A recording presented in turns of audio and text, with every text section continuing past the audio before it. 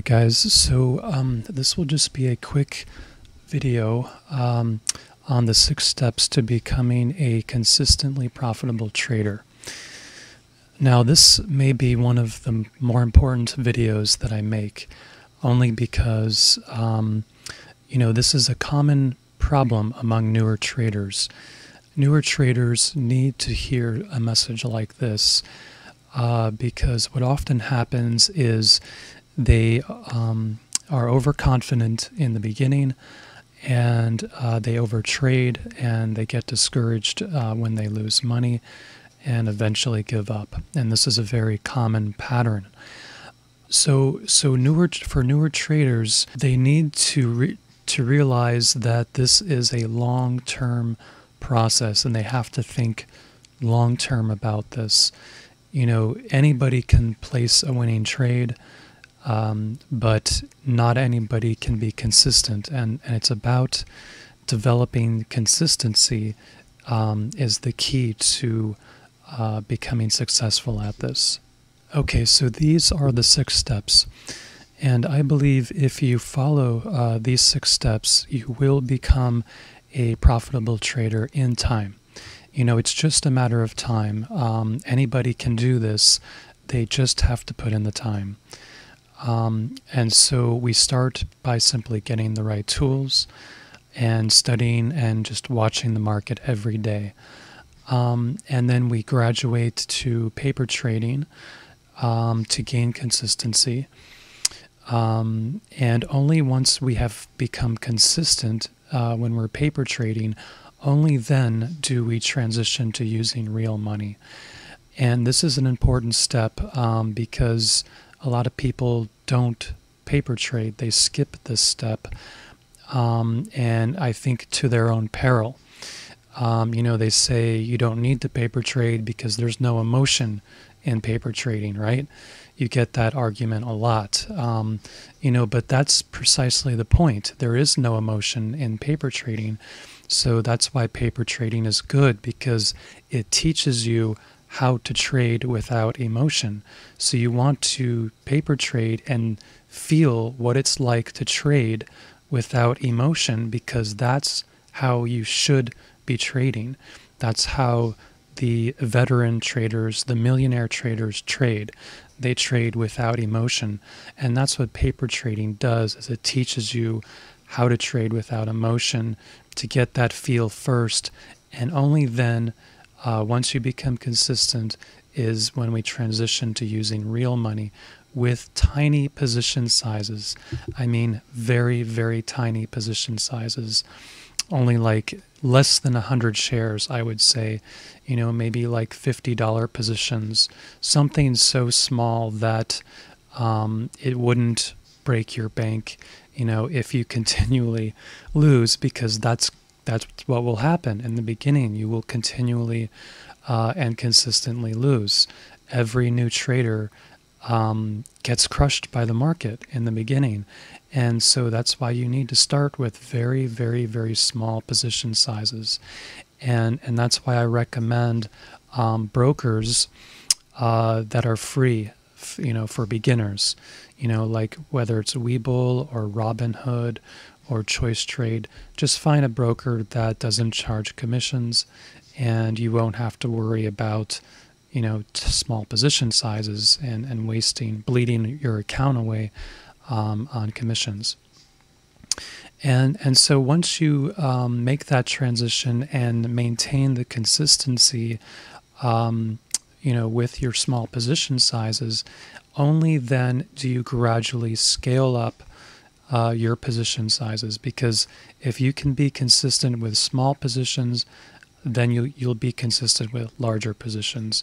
The scaling up process is very straightforward up to a point, I should say. I mean, there comes a point, maybe beyond 5,000 or 10,000 shares or so, that you have to consider other factors like the delay in your fills and liquidity and so forth. But in the beginning, you won't have to worry about that. You can be very nimble and very quick in getting in and out of your positions as you scale up. And so, and if you can maintain the consistency, that's the goal. And if you happen to lose consistency, which will happen because the market is ever fluid, it's ever changing, and strategies that work one month may not work the next month. When you lose your consistency, you simply have to adjust quickly. You have to scale back or trade less and adjust to the market, and then start over again. Trade with small positions until you can regain consistency, and then gradually scale up again. And that's basically the cycle that you have to repeat over and over again as the market continually shifts, and you continually adapt to it. And if you can do this, then you will become consistent and you will become profitable. And this is all there is to it. These 6 steps are encapsulate what every successful trader does, basically, in order to make the money that they make. As you often hear, most traders, about 90%, fail. And the reason why they fail is because they simply are not able to mitigate their losses in the beginning. And that's what these 6 steps are all about. They're all about mitigating your losses as much as possible. That's why we start with paper trading. That's why we start with tiny position sizes. And that's why we only gradually scale up over time, while maintaining consistency. The whole point of this is to get repetition. It's all about repetition, getting enough trades under your belt to eventually absorb and figure out the market. Because if you go in with large size, you can be done. You can blow up your account in 2 or 3 trades easily, and you'll be done, and you won't have those repetitions.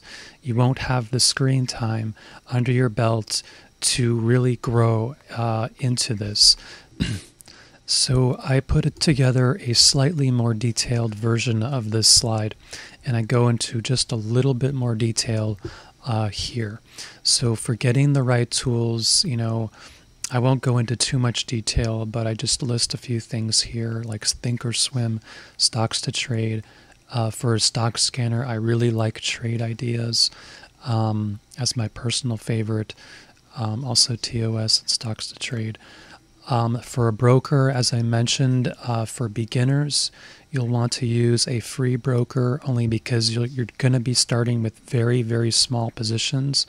So maybe start with Webull, Choice Trade, STOCKTWITS, or Robinhood in the beginning.